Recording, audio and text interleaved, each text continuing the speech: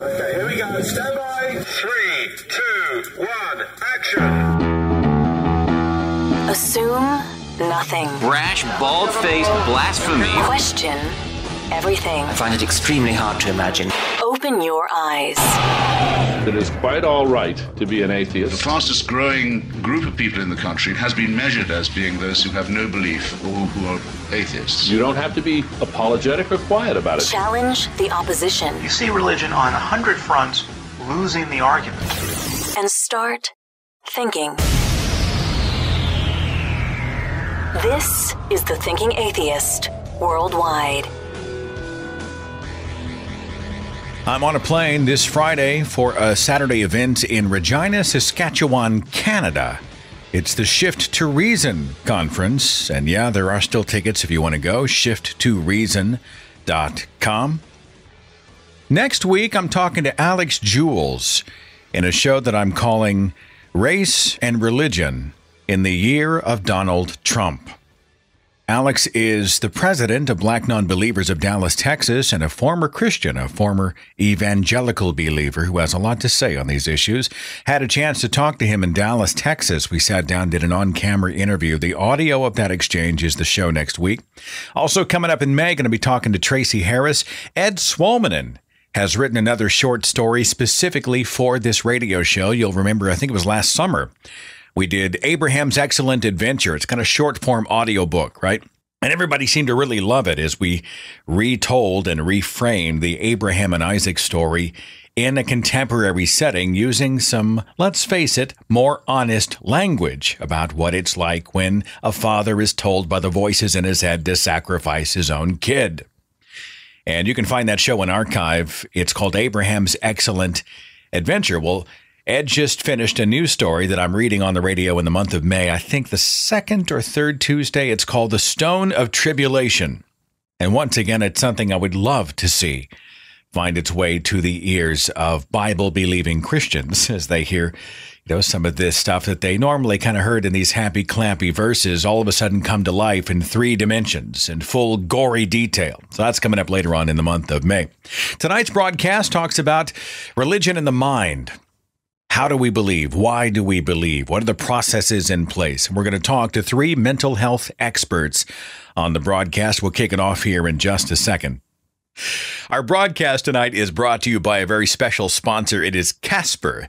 Casper is an obsessively engineered mattress at a shockingly fair price. Casper is revolutionizing the mattress industry by knocking out the cost of resellers and showrooms and shipping their one-of-a-kind hybrid mattresses directly to your door.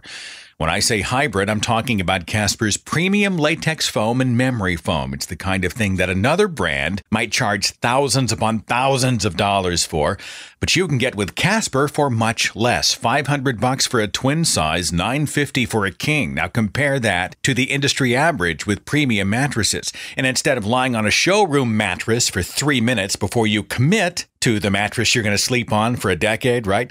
Casper has a 100-day risk-free trial and easy return policy. Plus, you can get $50 toward any mattress purchase when you visit casper.com/SethAndrews, and then you use my name as the promo code as well. Premium mattresses for a fraction of the price, made in America. 100 days to try it out and free shipping to your door. That's casper.com/SethAndrews, promo code SethAndrews. Tonight's broadcast is a panel of mental health experts to talk about religion as a virus of the mind. Dr. Andy Thompson is a psychiatrist, a trustee for the Richard Dawkins Foundation for Reason and Science. He's on staff with the University of Virginia. He's author of the book, Why We Believe in Gods, A Concise Guide to the Science of Faith. Dr. Valerie Tirico is a psychologist, a columnist for Alternet, and she is author of Trusting Doubt, a former evangelical looks at old beliefs in a new light. And then finally, Dr. Darrell Ray, a frequent guest on this show. He's a psychologist. He's co-founder of Recovering from Religion, and he's author of the books The God Virus and Sex and God. Darrell's also host of the Secular Sexuality podcast. And all 3 join me tonight. Thank you so much for being here. Thanks for having us. Thanks for having us. Thanks for the invitations. Let's start with some background on each of you. I've got some new listeners, obviously, since we've had all three of you on the radio individually, but never as a group. I'd like to do kind of an introduction. Who are you, what you do, what your background and education is, what's the fire in your belly kind of thing. And I'll start with you, Daryl. You want to kind of give us a brief synopsis of Daryl Ray real fast? I've been a psychologist, organizational psychologist, and clinical psychologist, counseling psych off and on in various capacities for 35 years, and author of several books, The God Virus, Sex and God. But the passion in my belly is the organization I founded 6 years ago, Recovering from Religion, and the Secular Therapy Project, in which we're trying to help people deal with the trauma of recovering from religious indoctrination. What do you mean by trauma? I mean, what are we talking about? Well, most of the people that come to Recovering from Religion are dealing with something pretty difficult. They're dealing with getting divorced because their spouse still believes and they don't, or they raise their children religious and now they're atheist and they don't know what to do and they're afraid to lose the relationship with their children. In any number of these things can be traumatic or are traumatic, and we just want to be there to support them. We want to be there to give them an ear to listen and share with other people. We've also spoken about the need for therapy out there that's not religiously motivated. And I'm sure the other two guests on our show can speak to that as well. There seems to be a group of therapists who like to bring a personal religious belief. You know, healing comes from above. They bring that into their practice. And so you have an organization that helps people filter that out and actually get science-based health care, mental health care, correct? Right. We're at seculartherapy.org. We have 260 therapists that are certified secular and use evidence-based methods in their therapy practice, which is really a difficult thing to find in a community. There's a lot of therapists out there that don't use evidence-based methods. There's therapists out there that don't even believe in science, but they are certified psychologists or marriage and family counselors, family therapists, that sort of thing. It's insidious how many religious therapists there are out there that appear to be secular and really aren't. Sincerely believing that in order to be truly healthy mentally, you must be healthy spiritually, that kind of thing? Yeah, if Jesus cured mental illness, though, he would have done it 2,000 years ago. And we still haven't seen that. Only science is helping us cure depression or bipolar or schizophrenia. You name it. There's no religious cure for any of those things. Valerie Tirico, I shared part of an article that I think you had on Alternet just a few shows ago. We were talking about why people believe weird things and how mainstream belief is no less weird than the cultish beliefs of these sort of, of Scientology and those types of things. And I'd used the article that you'd posted, which quoted from the major religions, Christianity, Islam, a few others, specific stories many people hadn't heard of before. And then, of course, at the end, you spill the beans and show that, hey, this stuff is actually in mainstream religion. You've done a lot of writing and research on this kind of thing, right? I have. I've been writing for almost a decade now about a variety of issues related to religious fundamentalism, the role of women in society, and then more briefly focusing increasingly on family structures and family planning and trying to figure out how we can kind of accelerate the transition to kind of healthy families that don't necessarily have an Iron Age structure to them.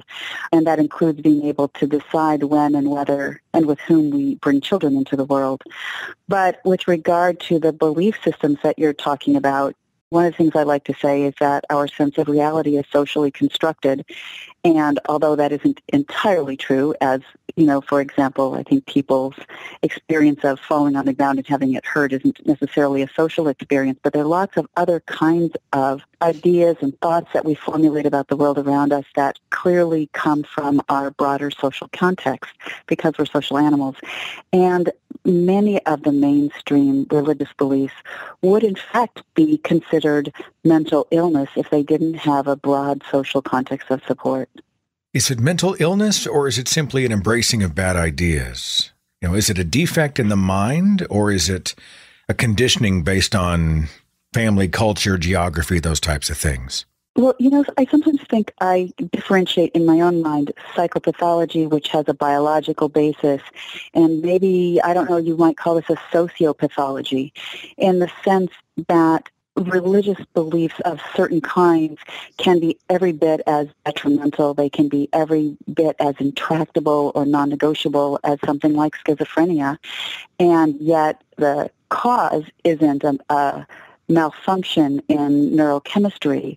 It's a malfunction, what we're talking about, a kind of viral ideology in the social context that then causes people to adopt beliefs that sometimes don't serve them well. Valerie Chirico is a psychologist. What does a psychologist do? Psychologists do a lot of different things. The kind of psychologist that I have been, a counseling psychologist, works with people to develop insights into the causes of their own behavior and their emotions and feelings, and to be able to identify alternatives to feelings and behavior patterns that aren't promoting their own well-being and the well-being of people they love and are trying to be in relation with. And so, for me, that's meant a lot of years of doing therapy. It's also meant that perspective then informs the writing that I have spent my time focused on in more recent years.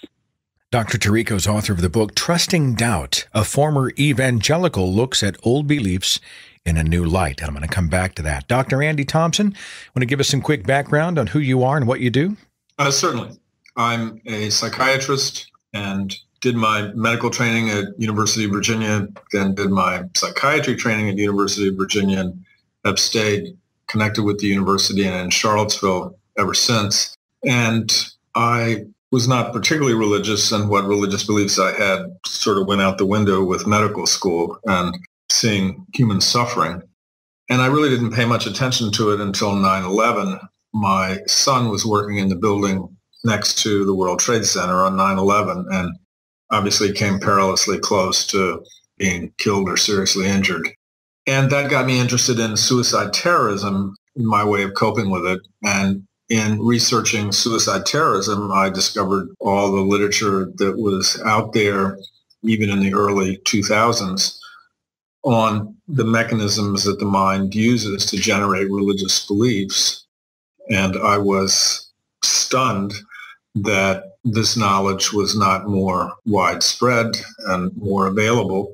And so I got involved in the secular movement and ultimately the Richard Dawkins Foundation. And in 2011, I think, 2012, published Why We Believe in God's A Concise Guide to the Science of Faith, trying to put into a small book the basic psychological mechanisms that we use to generate religious beliefs, the mechanisms that, in a sense, are hijacked by the cultural virus that is religion.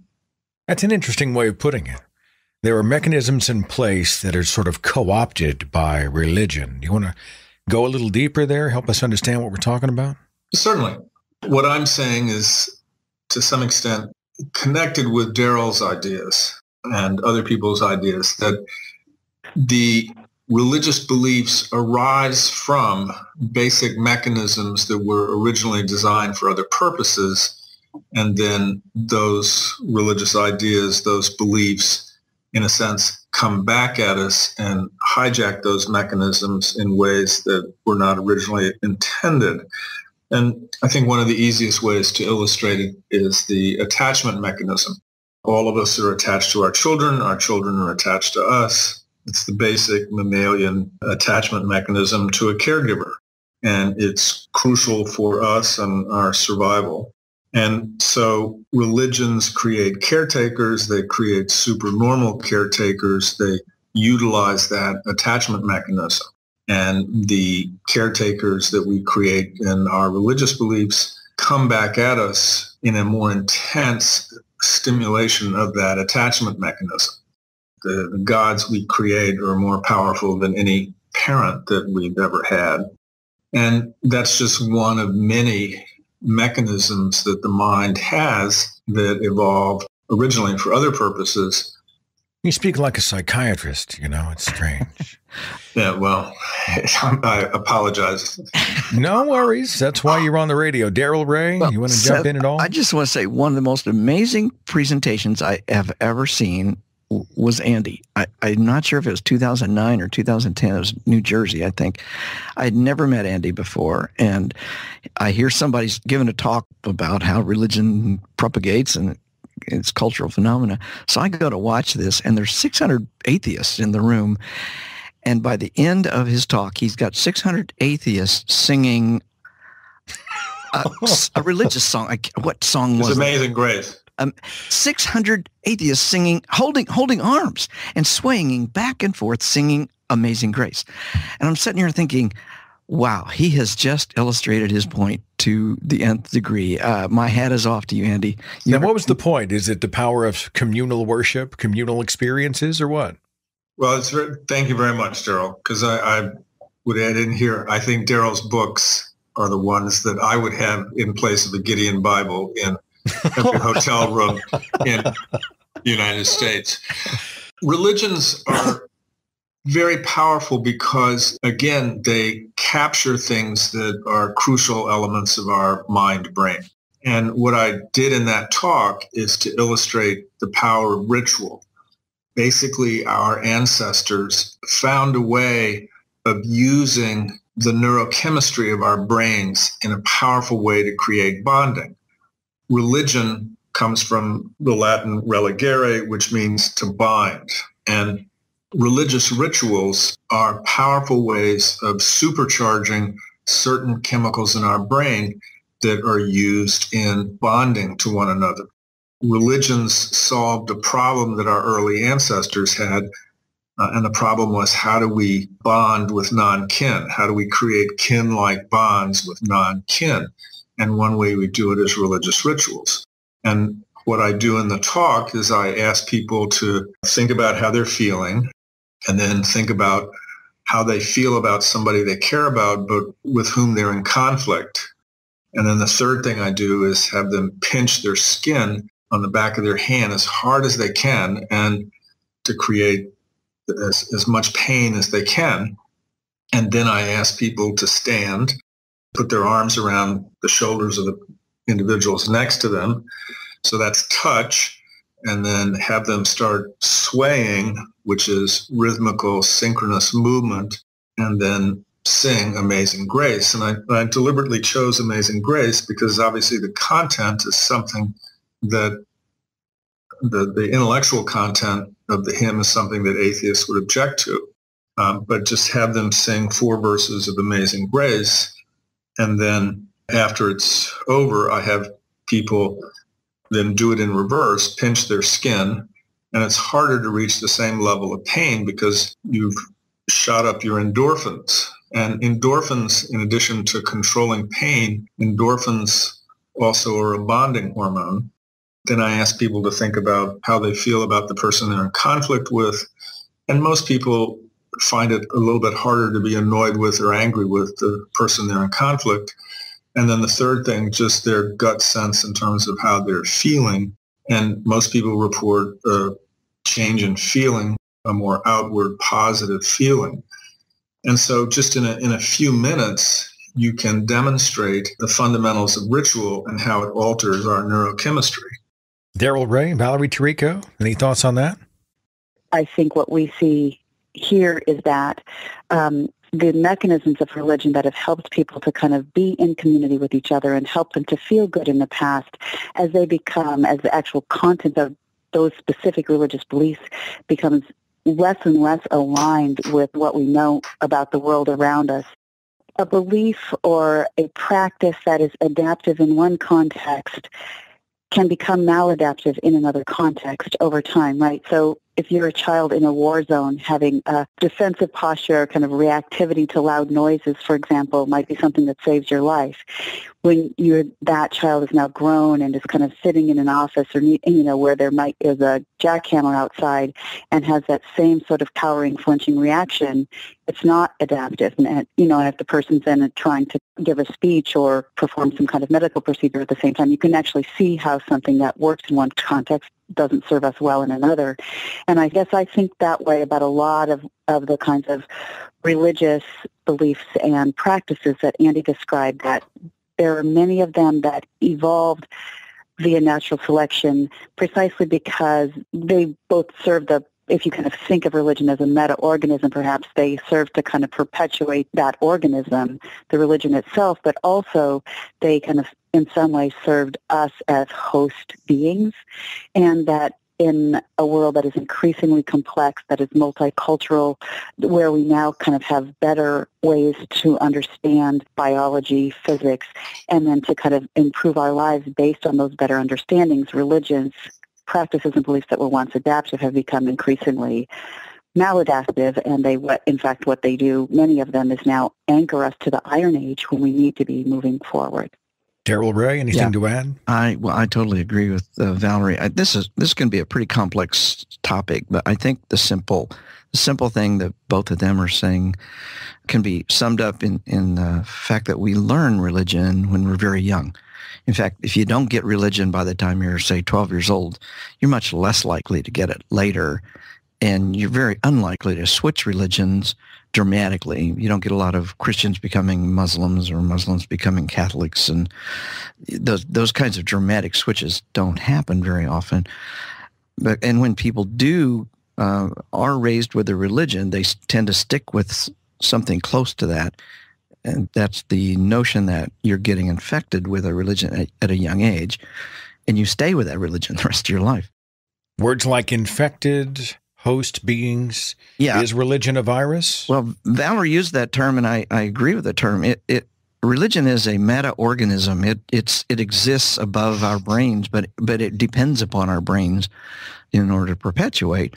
And there's just such great parallels between biology and religion. It's almost compelling to look at the biology of, say, oh gosh, help me guys, the bug that gets in the cat's brain, rat's brain, I'm sorry. Lancet fluke? No, not the lancet fluke does it as well. Toxoplasmosis? Yeah, toxoplasmosis, right. Well, of course. I mean, that's what I was going to say.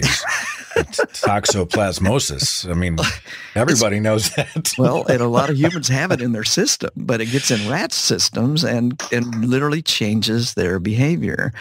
If you have ever had a cold, for example, that cold changes your behavior. It makes you sneeze because the cold wants to get from my nose to your nose.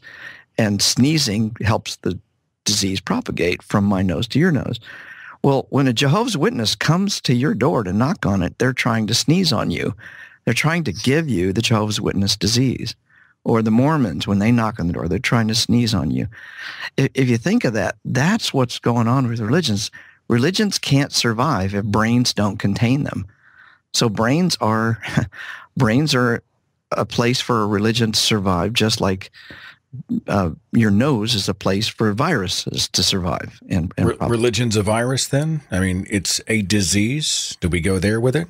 I'm only using it as a metaphor, and I try to be real careful. It's a metaphor that works pretty darn well.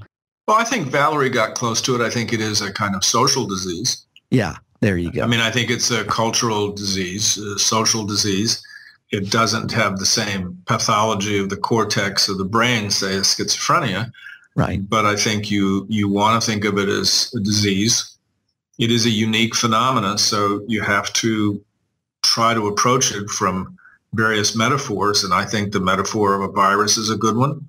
And it's as if that virus, we know viruses are made of DNA particles or RNA particles, and it's almost as if this cultural virus is made of some of our DNA, some of our RNA, and then it's a unique combination of that, and then it comes back and infects us.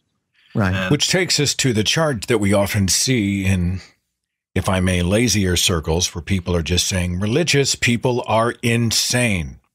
Anybody want to speak to that? Religious people, they're all freaking crazy. I think, first of all, I will confess that I sometimes joke about religion being an STI, meaning a socially transmitted infection. I do too. That said, I want to combat, there's a difference between something being infectious and something being crazy, right? Or even pathological. So kind of what I tried to say earlier is that I think if you think of religions as a family of infectious agents or viral agents, that then kind of what seems clear is that some of them are comparatively benign, some of them may even be symbiotic.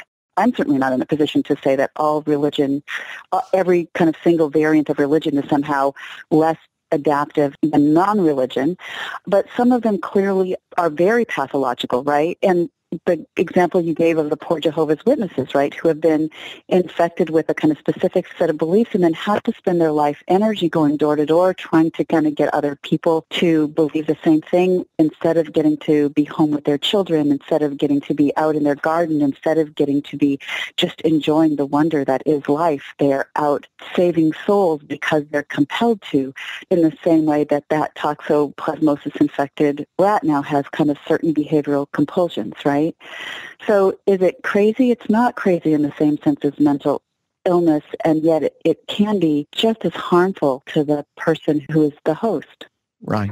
I absolutely agree. I like Valerie's distinction. I think it is an important one because I think it's easy to just label people, but I think the social pathology component is really clearly different than the biological or the neurological stuff that Andy was talking about earlier. Well, tell me if I'm picking this up incorrectly, but what I'm hearing is in a more ignorant era of our species, religion was helpful. It gave us things that we couldn't get or didn't understand, where here in the 21st century, it's not helpful because now we have the science, now we have the ability to better explore these issues. It was great for us in the infancy of our species, but today it's really destructive. Is there any shade of that that's correct, or did I misinterpret? I think that's right on target. Yeah, I think you want to think of it, think of the four of us living on the savannas of Africa, and we would be relatively defenseless and powerless, and we would come together and we would be confronted by a world that we didn't really understand.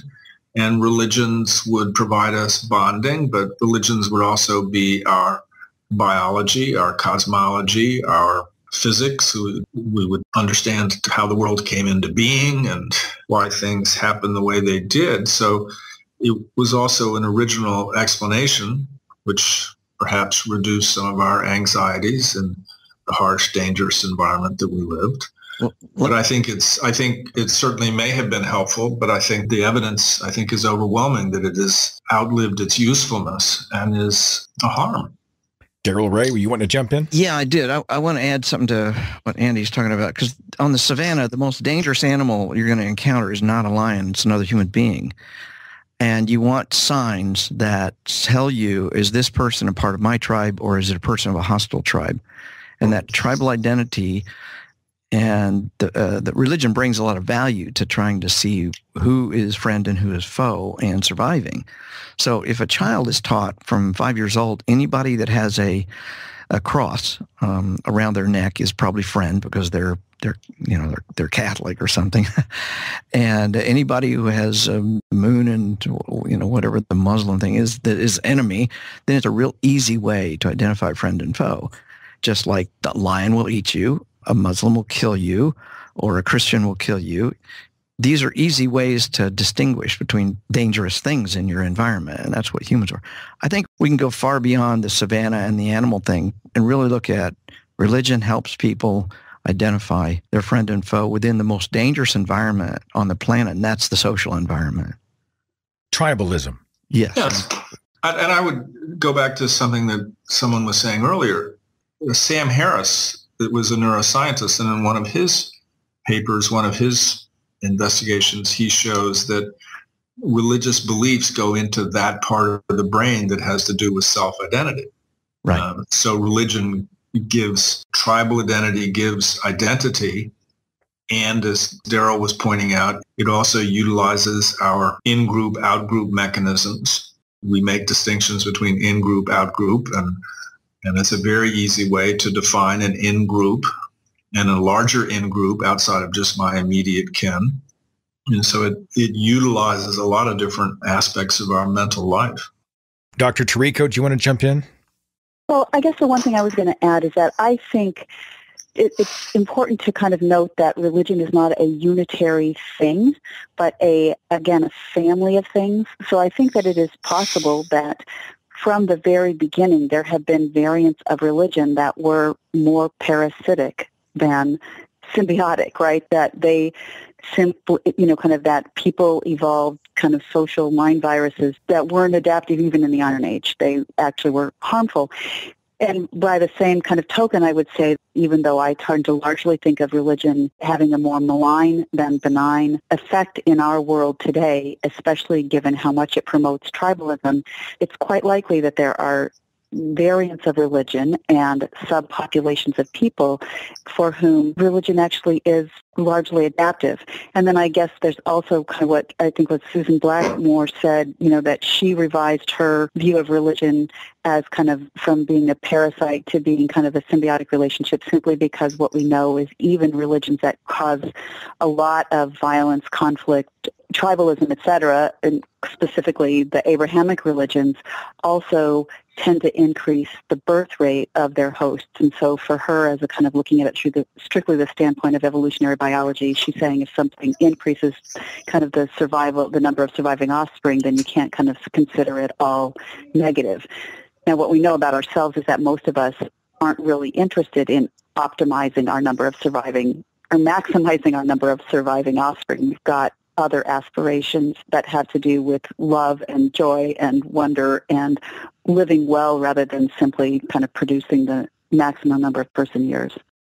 I think Valerie raises an illustration about how the virus may work in a way that's adaptive to the virus, to the religion.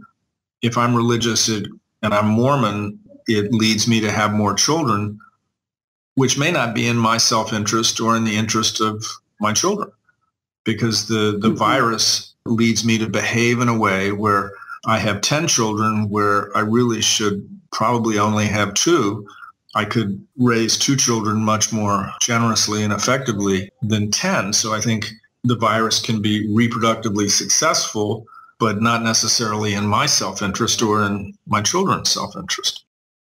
Dr. Ryan Cragen down in, I think he's University of Tampa, he's in Florida, sociologist, talks a lot about in-groups and out-groups. He said something I thought was interesting. He said something along the lines of, and I'm sure I'm probably butchering this, but we won't allow someone in the out-group to criticize, even legitimately, someone in our in-group. In other words, we will rush to defend the asshole that's on the family tree because they're on the family tree. They're part of our club. I can criticize them, but you cannot. Well, if this is true of religious belief, if our deity, Jesus or Allah or otherwise, is part of our in-group, how in the world do we approach this? How do we approach it critically if they're automatically going to put up the walls of defense and they're not going to be listening, they're going to be protecting? What do we do? And do you even agree with that assessment of the in-group and the out-group criticisms? I don't know. I would agree with it pretty strongly. And I think we've been kind of academic about this. I think what you're asking is how do we actually deal with the virus once it's there? How do you change minds if they're in a protective mode? Well, the first question, and I always try to address this with people when they ask the question, is you have to not put them in that protective mode. You have to be careful not to put people into a defensive mode because you're not going to get anywhere with them. My saying is defensive people don't change because defensive people don't listen and can't listen. So as secularists and as a psychologist, I'm sure Valerie and Andy have seen this a lot. Your job to help people change means you also have to reduce and minimize the defensiveness they come in the office. If they come in loaded for bear, they're probably not going to be able to listen and self-examine and change. Valerie actually has a really good talk on that too. I saw her at Madison, and you talked a lot about that issue of trauma and change, and I'm sure you got a lot to say about that. I'm going to give you the Reader's Digest version here, Dr. Tirico. Well, so the Reader's Digest version is just simply that people, it's like being in therapy, right? People need to feel safe in order to be able to examine themselves. And so they have to be in a non-judgmental context. They need to be in a place where they have a sense that other people have their well-being at heart. And only then, I think, are they able to self-reflect, because otherwise, if they're kind of defensive emotionally against you as a person, they're going to kind of instinctively be kind of defensive against whatever ideas are being brought up and discussed. Dr. Thompson, anything to add? I think it's the main task facing the secular world is, how do we help people get disinfected? How do we help people shift? And I think what we need more than ever are sociologists like Ryan, psychologists, researchers who are willing to take on I think, substantial research that looks at what helps people change in this particular regard. I think Valerie's right. You can't argue somebody out of their faith, and you have to help them find some safe place where they can question it and struggle with it privately. That seems to be one of the consistent themes in the people I've talked to who have shifted. But I think that's really one of the tasks facing us is the research that helps us understand the mechanisms by which people become disinfected or that leave the virus behind and orient themselves towards a more enlightened approach to life in the world. Disinfected would be another potential show title. The more I hear it, the more I think, well, that'd make for an interesting thumbnail for sure. Dr. Ray, I heard you jump in. You want to say something? Well, I think your listeners probably want some practical advice. What do we do? Yes. I've got Joe Blow as my best friend, and he's so religious. What do I do? And I guess the basic thing that I want people to know is be kind to people, listen to them, but you don't have to put up with their craziness, their bullshit, their religious, but you also don't want to confront them. The more you use a confrontational, aggressive approach to people, the more you put them on the defensive. If you just quietly listen, I've had so many people come back after reading, for example, the last couple chapters of The God Virus. I talk about how to keep people how to not put people on the off defensive. And they said, just using some of those techniques helped me with my mother-in-law or whatever. The issue is you're not there to deconvert them. You're there to show you're human and listen to their humanity and focus on their pain, focus on what they're suffering from, focus on what they need, and try to circumvent or ignore the supernatural ideas. Whether they're supernatural believers or not, they're still in pain. And the most supernatural believer in the world still experiences discomfort and depression and pain. And the more you can just be sympathetic and not confront. I use the example of the Exorcist.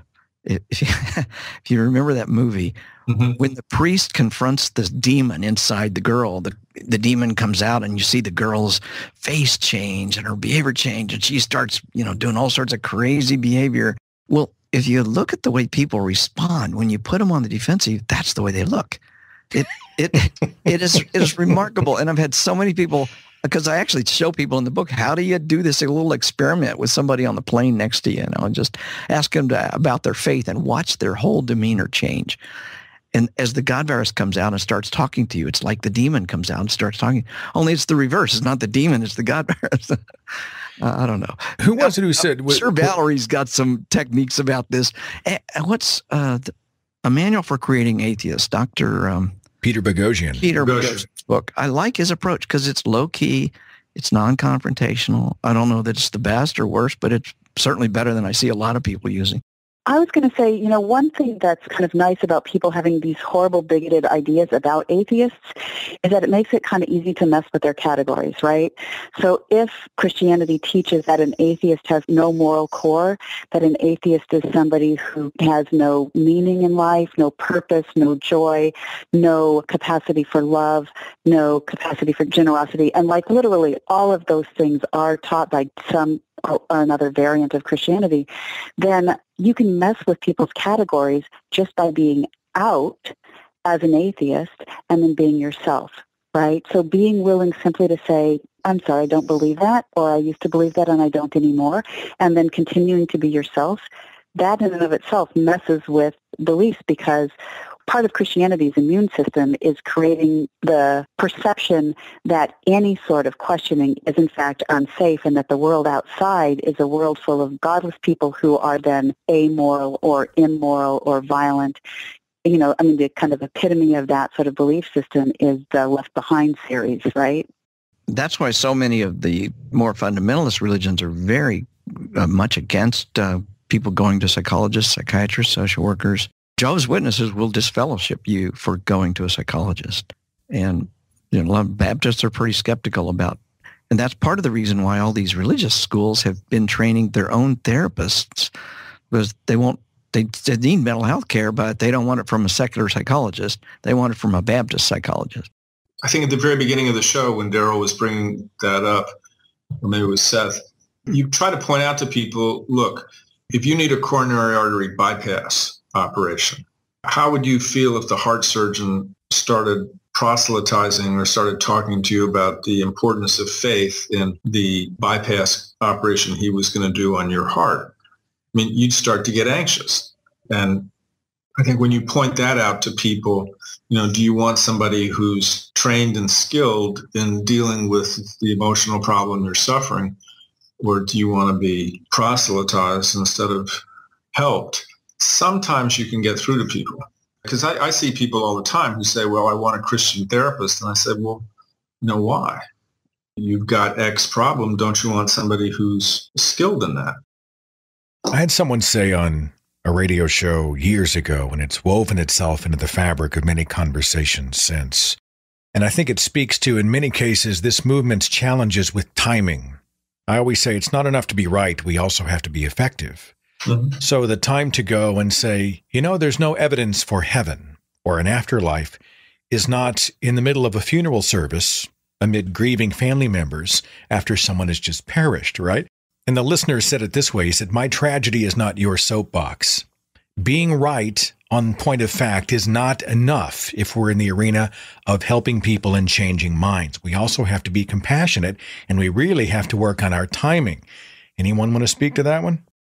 I don't think any of us would confront somebody at the funeral of a loved one. Well, I know some people who would, though. I mean, I know some people who are so adamant that if somebody said he's in heaven, they'd say, there's no evidence. They would just float out of their mouth. Well, and who knows? There may be somebody at that funeral it would get their attention and might, help them down the road. You think so? You don't think they double down, batten down the hatches and just get good and pissed it might off? be a doubting teenager at the funeral and hear somebody say that. You don't know. And the teenager goes home and gets on the internet and looks at some Hitchens videos and he starts to move away. But I think the point of it is people are different. And when I talk to people who've left their faith, it's usually there are many different themes. I don't think there's just one. And so I wouldn't say something at somebody's funeral, but you never know. Well, so of course, the funeral, this is the most extreme situation, right? And yet, even at a funeral, I think there is room sometimes to be who you are, so that if somebody says to you, aren't you comforted by the fact that Aunt Jamie's now in heaven? I think it's okay to say, I don't believe in heaven, but what I do take comfort from is the fact that Aunt Jamie lived such a good life and she was so loved, and we can look around this room and it's really obvious how many lives she touched. So I think that there are ways to, again, what I was trying to say earlier, kind of be out without kind of then having to go on the offense. Well, I'm not saying I agree with that. You're not true to yourself if someone approaches you and brings the conversation to you. I think that's a totally different thing than somebody, walking in with, Jesus giving everyone the finger on a T-shirt, kind of a deal. We so often will go in like a bulldozer, believing that the facts, the evidence, the science is enough. It should be enough. But if we're dealing with highly emotional creatures, including ourselves, it doesn't always work that way. I think Valerie. I love Valerie's example at a funeral. Thank you, Valerie. I do too. That's wonderful. Yeah. Daryl, you said defensive people don't change because defensive people don't listen. Right. This is true for atheists too, huh? Absolutely. Come on, all atheists are rational. We're all enlightened. We're all smarter than everybody else, blah, blah, blah. We're not guilty of irrational thoughts or being defensive, are we? Well, the minute you get defensive, you're going to go into some kind of irrational mindset in almost all cases. Do we need to do a better job of being self-critical? I mean, you've examined the movement. What are your thoughts, any of you? Well, I think there's a lot of room for self-criticism in this. If you want to move to that area of being secular, we are knee-jerk in a lot of ways, and we don't turn the flashlight on ourselves in terms of our responses. And that's a problem, not just with our relationships to religionists, but within our own community, because I see people going off half-cocked all the time, and they don't listen to each other. And once they get into that defensive spiral, it goes downhill really quickly, and it's almost impossible to get out of. It ruins relationships very quickly. I wish if I could do a training session in the secular community, I would do a training session on how to resolve conflicts without Facebook. Pick up the phone and call somebody. J.T. Eberhard conducted an experiment, and he took a lot of heat for it, but he posted an egregiously false headline that played right into, I don't even remember the headline, but it was red meat for the atheist crowd. And then in the paragraph below the headline, he started by saying, the above headline is not true. This is all a falsehood. I've made it up. And he just spends the whole article saying, this is all crap. I pulled it out of my ass. It's not true. But so many people saw the headline, and I mean, by the order of tens upon tens of thousands, reposted it and said, yeah, so there. I mean, it's a reinforcement thing where we see an idea that reinforces what we already believe, and we're eager to spread it even before we've vetted it ourselves. It's something we are all guilty of. Religious people want to be right. And in fact, part of the appeal of religion, one of the ways that it kind of hooks us is because we all have this desire to kind of understand reality because, you know, I think it's hardwired because if we don't understand what's real and what are the contingencies governing our lives, we get whomped by the world, right? So that's one of those instincts or whatever you want to call it that Andy was talking about, that religion hooks and then diverts or kind of repurposes.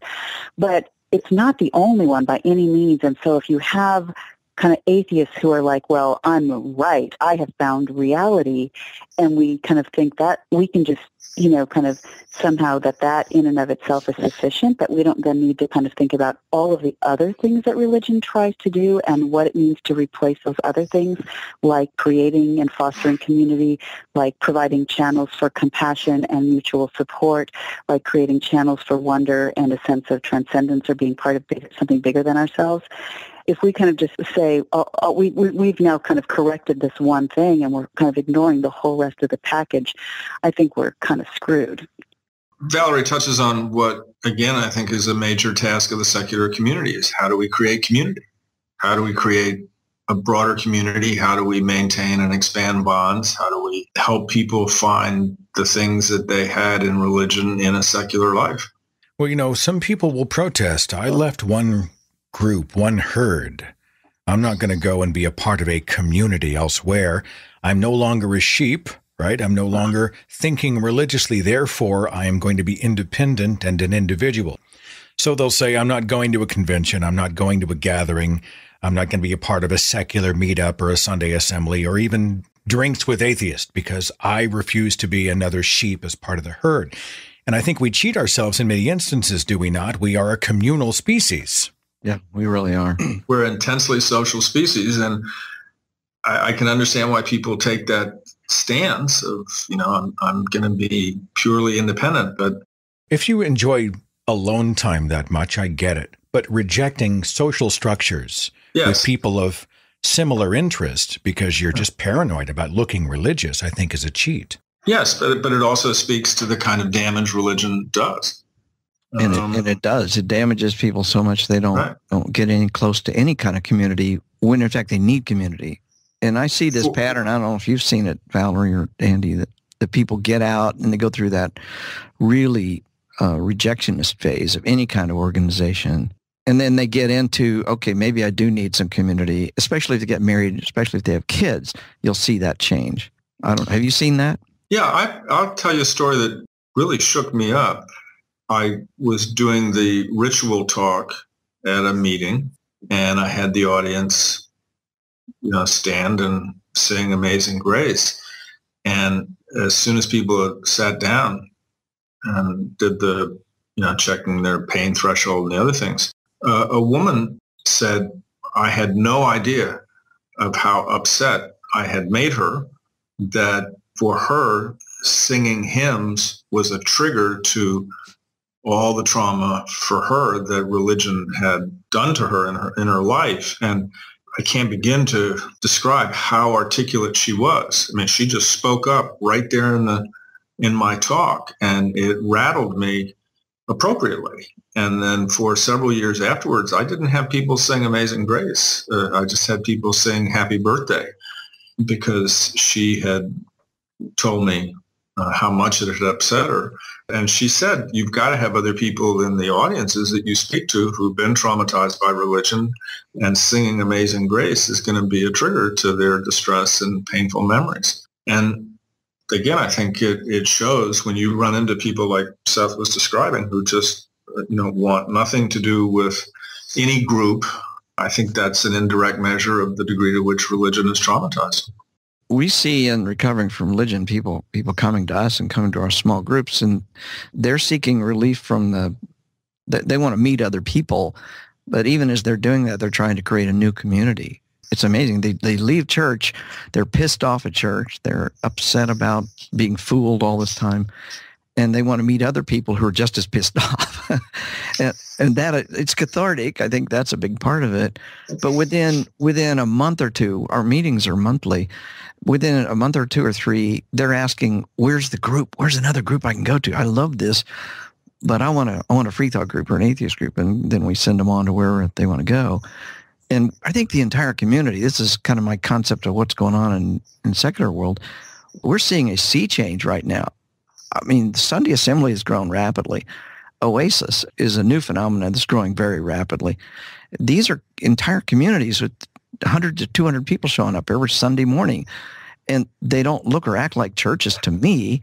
I've seen them. I don't think they're churches, but they're serving that community function that's so important to, I think, to mental health even. And especially when you're trying to get over the trauma of something else, having a group of supportive people around you who've had similar experiences really, I think it facilitates the mental recovery of people much faster than simply trying to get through it all by yourself or with one or two other people.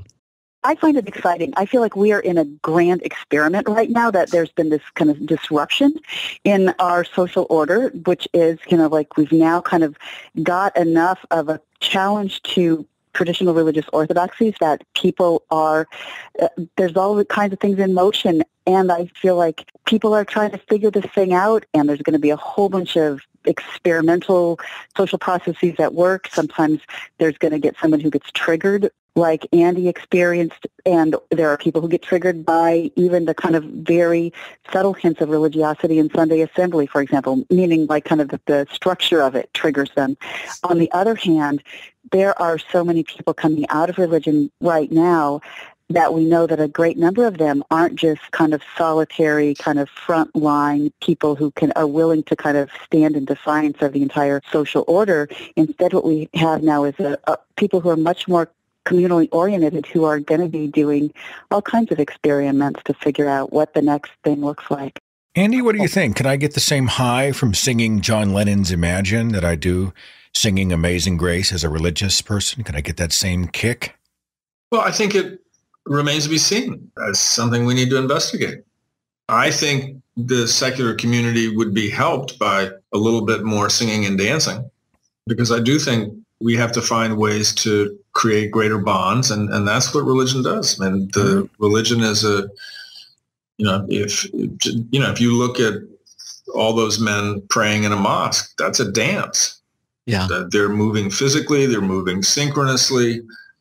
The music is the imams chanting, and that creates a powerful bond between those men that we know the neurotransmitters that are boosted. Now, will you get as much of a boost at the American Atheist singing John Lennon's song versus being at a Southern Baptist church singing Amazing Grace? I don't know. As I have Dr. Darrell Ray, Dr. Valerie Tirico, and Dr. Andy Thompson, I'm going to ask kind of a tough question here, and I'd like each of you to weigh in if you would. If someone says, in relation to their God, specifically the Christian God, but any God who fits this context, I'm not worthy, right? I was born unworthy. I have a sin nature. God is so much smarter than me, I could never understand what he really wants. I must put my trust fully in him. He only allows harm to come to me for my own good, to build my character. He'll kill me if I move away. I have no other place to go. I really do love him. I just can't ever picture leaving him.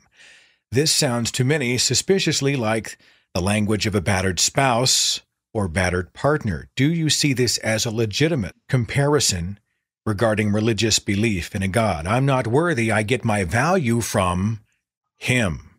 Any merit to that? Yes, I think it's a very good parallel. I agree. I'd second that. You could elaborate on that parallel to a great degree, but what, Andy, I forget what the term you used was to talk about a kind of super parent, basically. But I think in the same way, you get this sort of dynamics of that can either be a pathological relationship, an abusive relationship, and then you get it kind of magnified at this sort of supernatural level. I think that's an excellent idea, Seth. I'd actually never seen that parallel between the psychology of an abused spouse. I mean, I can instantly think of one particular woman patient of mine who grew up Irish Catholic in New York City. And she just, as soon as you were saying that, she just returned to my memory because, she really, I think, was battered by the Catholicism that she grew up with. Well, I'll qualify it by saying that many of the people that I've met who fit the profile have bought into a kind of a happiness structure. They call it happiness. It's essentially a security of, at least I'm with the evil I know. I'm with a familiar oppressor kind of a thing. And they say words and they use language that speaks to love. But ultimately, it's all about, I'm not worthy. I can't. I shouldn't. I must rely on so-and-so for everything. And it just struck me. Daryl Ray, you want to weigh in on that at all? Yeah, you read something. I think I've read it before somewhere, but I've seen that comparison made many times. It's a very abusive relationship between you and your God. A friend of mine calls it a cultural coma. Now, I'm not sure it always fits, but if you think about it, people who are deeply infected with, especially a fairly fundamentalist religion, are asleep to lots of evidence and things going on around them. They simply can't see them. They're in a coma. And you can hit them upside the head with a 2x4 and they still can't see the evidence that this is an abusive, it's very abusive, or it's harmful to their family, or it's harm. I mean, if you look at, Valerie mentioned this earlier about the Seventh-day Adventists, those Seventh-day Adventists are knocking on your door every Saturday. Those people are not going out getting college degrees because Seventh-day Adventists discourage college education, seriously discourage college. Sure. Amish do the same things. You don't get anything above an 8th grade education. So the religion is really undermining the good of the individual in favor of the thriving of the religion itself. Now, does the coma analogy, though, speak to how long it takes for many people to, quote unquote, wake up? Some people never wake up. Absolutely never. And they can't. I think we're going to learn sooner or later how this works. But right now, it just looks like when people get infected with certain things, as Andy talked about this right off the bat early on, it shuts down the capacity for certain kinds of reasoning and thinking and observation. So they're not even capable of it. And it may be a window. I'm not going to say I'm an expert here, but there's a window for acquiring languages. Within that same window of acquiring languages is the same time we acquire religion. You get the religion your parents teach you or that's in your immediate culture, and you get the language that's in your immediate culture. So once you've got that, you're pretty well stuck with it. I mean, people who speak Chinese see the world differently than people who speak English. The languages actually frame our worldview. As Valerie talked about earlier, there's a lot of social construction there. Well, religion does the same thing. And once it's locked in there, sometimes it's so deeply locked in, it's very difficult for people to come out of it. I'm not being hopeless. I'm not trying to be hopeless, but I see that as big. Well, I think what it points to is that the focus needs to be on the younger generation. Absolutely. I think you have to at times realize that, just like there's some viruses that kill and there's some cancers that kill, there are people, as Daryl just said, who are going to remain in a coma and die in a coma. And I think the focus needs to be on the younger generation where there is the window, where there is the opportunity. Right. One of my favorite essays, which I recommend to everybody, is Nicholas Humphrey's essay, What Shall We Tell the Children?, which is an address he gave to Amnesty International. It's now almost 20 years old, 1997. And he makes a very forceful argument that children have a fundamental right, a fundamental human right to be protected from religious ideas. Yeah. And I read that, maybe once a year, and it always sort of reorients me and re-energizes me. And the one place I will get tough is when it comes to children. There I will be argumentative and confrontational and your children have a right to be protected from this poison. And that's where I think we're getting to a point where which I think is nice, where you're not going to be able to have an introductory textbook to Psychology 101 in high school or Psychology 101, your senior year of high school, that doesn't include the new knowledge about the psychology of religious belief. Well, I sure hope we get there soon. I love that. Yeah, I mean, the sooner the better, but I think it's going to be hard because so much of this is coming out, even, from research psychologists, that I think a textbook is going to have to include it to be seen as legitimate. Dr. Tirico, any final thoughts here? If we're having a conversation, we're teaching people about kind of normal human psychology and we're not talking about religion. We are having an as-if conversation. And if we are not actively engaged in kind of rigorous scientific research to understand the transmission of religion and how religion affects and shapes a person's kind of worldview and emotions and such, then it's like this huge gap in our understanding of what it means to be a human being. Dr. Darrell Ray, Dr. Andy Thompson, Dr. Valerie Tirico, any final thoughts on, the brain, psychology, religious belief, our fight against irrationality in the lives of others and in our own minds? Anything you want to sort of cap the conversation with? I'll start with you, Darrell Ray. What do you think? Well, I want to go back to something Andy said about, and we've been talking off and on about community. I think, and I've been saying this for the last few years, and other people are too. I'm not going to say I'm the only one, but you don't have community until you got children. It's that simple. I go to all these meetups, I talk around the country, and I see a lot of adults. I don't see many children a lot of times. And everywhere I go, I say, you've got to get children involved. You've got to get childcare. You've got to get babysitting. You've got to do something. Because until you've got families involved, we haven't got the next generation. And that's an area I think we've not done too well in the past. I am seeing it improve dramatically with Oasis and Sunday Assembly. I'm seeing some meetups doing things like that. So I think Andy's totally right. We need to focus on the youngest, the most vulnerable. Families are leaving religion and they want to take their children somewhere. And they're sending their children to school and the kids are saying, you're going to go to hell because you don't believe in the God that I believe in. The parents want to have someplace to take their kids to get inoculated to that kind of stuff they're having to deal with in elementary school. Well, that's where organizations like Camp Quest come into play, I would suppose. Yes, it does. Absolutely. It's a great organization. Dr. Tirico, anything? We know that there are people who are at best very marginally religious or haven't thought about it in a decade who end up sucked back into religion because they want some kind of community for their children. They want a place to kind of teach their children about values. They want to have that kind of sense of shared social, emotional kind of resonance and support. So if we're not figuring out how to create that, we're actively taking young people who are on their way out of religion and sending them back in. Right. Dr. Andy Thompson? Just thank you to you, Seth, for inviting me, to Valerie and Darrell, and to read Darrell's books. One thing we didn't touch on was the degree to which religion poises the intimate life and sexuality.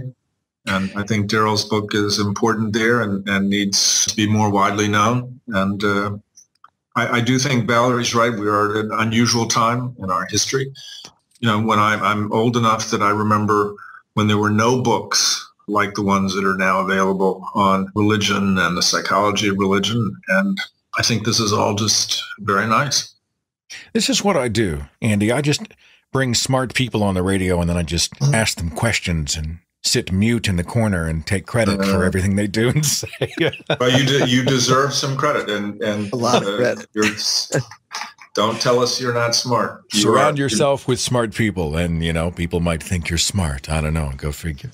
I'm going to include links to all of your resources, books, to your websites and whatnot to make sure that our listeners can easily find those resources because they are certainly worthy ones for your work out there on the front lines of free thought for helping us better understand what religion is and how it works in the mind and how we might best address it. And for being on the radio tonight, I say thank you. It's been a real pleasure. Much appreciated. Thank you for having me. Likewise. Follow The Thinking Atheist on Facebook and Twitter. Watch dozens of original videos on The Thinking Atheist YouTube channel. And visit our website for resources, links, contact information, the editor's blog, and more. thethinkingatheist.com.